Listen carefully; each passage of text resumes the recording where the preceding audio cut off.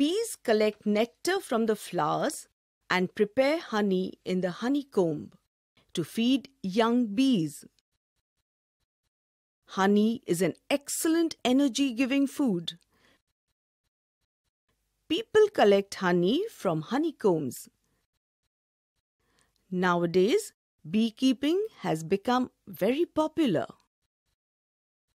There are artificial beehives.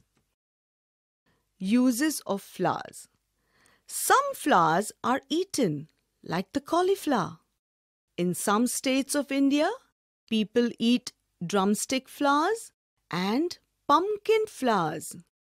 Lavender and jasmine are widely used in the perfume industry.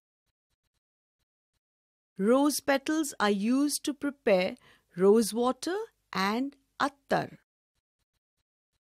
Flowers are used in religious functions. Flowers are a must in any wedding, Hindu, Muslim, or Christian.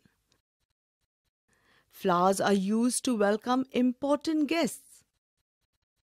Some flowers, like the saffron crocus, have great economic value.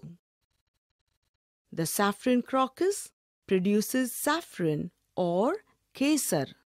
Saffron is added in food to enhance its flavor and to add color in some dishes.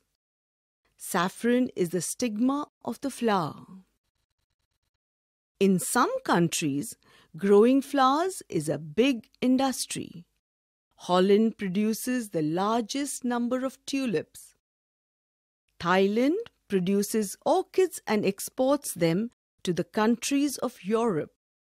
The one who sells flowers is called a florist. We send bouquets of flowers to our friends and relatives on their birthdays and anniversaries. Flowers have inspired artists for centuries.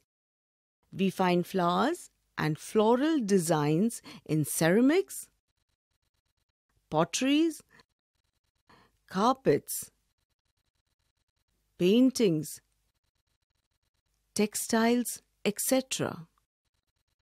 There are lovely floral designs in Taj Mahal.